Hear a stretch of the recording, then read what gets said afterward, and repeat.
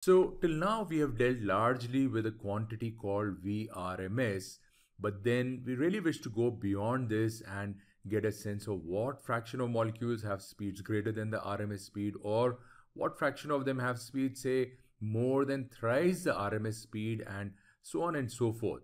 So to establish this, we need to know how velocities are distributed amongst molecules. So consider this equation that connects a quantity called PV and the velocity of a molecule V, and M here is the molar mass of the gas, R is the gas constant, and T is the temperature of the gas. And this relationship was given by the famous Scottish physicist James Clerk Maxwell in 1852, and his result is known as Maxwell's speed distribution law. So this here is a plot of this equation with PV on the y-axis and V on the x-axis. Now it is very important to understand how we read and interpret this graph. So let us see what really is this quantity PV. Well, PV is called the probability distribution function, and to understand this, let us assume that we have n number of molecules in a sample, and of these n molecules, we say a very small number of molecules, say dn, have velocities in the range v and v plus dv.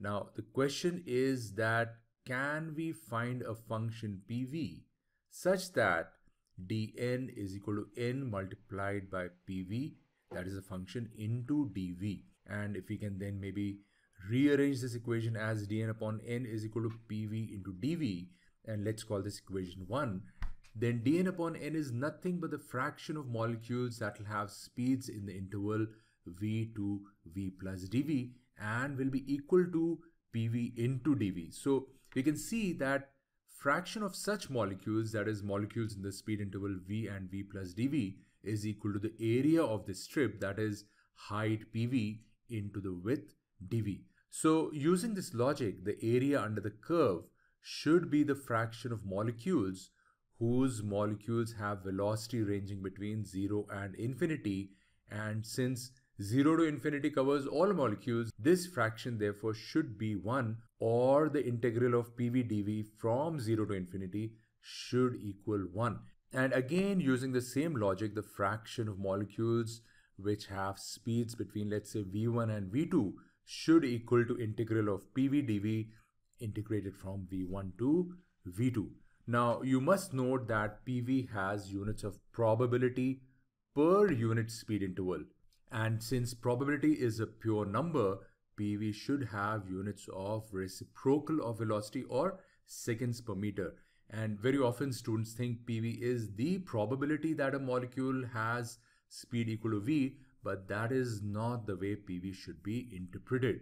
So if you see this figure, it shows the height of the curve for any value of V is proportional to the number of molecules with speed near V meters per second. So more the height of the curve means more the number of molecules at that speed. Therefore, the peak of the curve shows most probable speed, and we call it VMP, which means you have most number of molecules in the box moving around at that speed at a given temperature for which the curve has been made.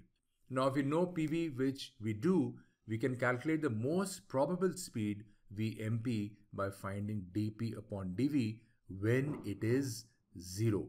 So if we take the differential of PV and then equate it to 0, what we get is VMP is equal to root of 2RT upon M, and this is called the most probable speed.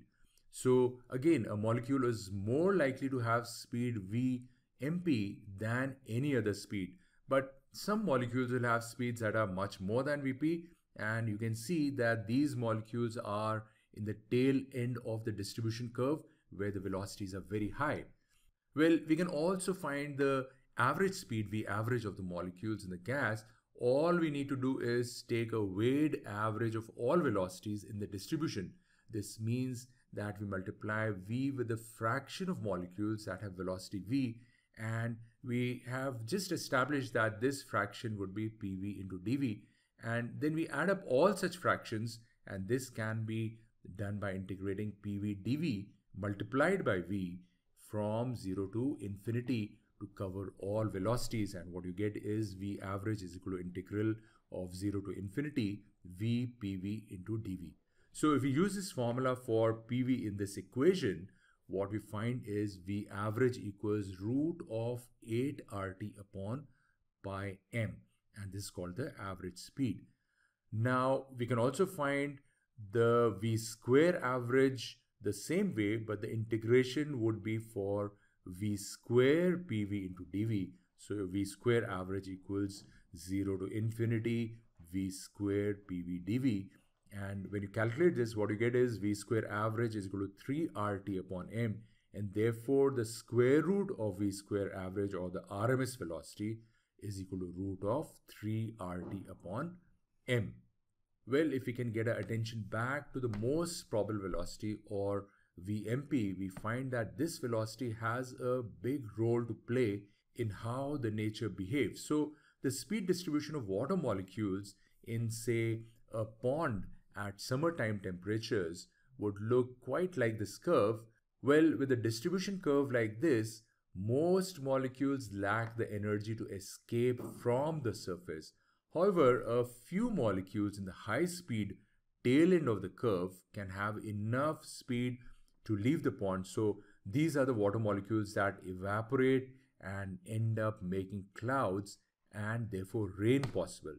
As the fast water molecules spring off the surface of the water carrying energy with them, the temperature of the remaining water is maintained by heat transfer from the surroundings, and well, other molecules gain high velocity when the collisions happen and end up taking the place of those that have left, and the speed distribution of the curve is therefore maintained. Well, another interesting phenomena that can be explained while studying velocity of gases is, why is there so little hydrogen in our atmosphere? And the reason for it is that while nitrogen and oxygen molecules are on an average moving slowly enough to stay in the atmosphere, the hydrogen molecules are moving very fast. In fact, a number of hydrogen molecules have velocities that are well above the escape velocity on Earth at 1.12 into 10 to the power 4 meters per second, and therefore escape into the space, and very few hydrogen molecules at lower speeds tend to stay in Earth's atmosphere along with the slow moving oxygen and nitrogen molecules. So if you like this video, go ahead and give it a thumbs up, and please do not forget to subscribe to this channel for many more interesting videos.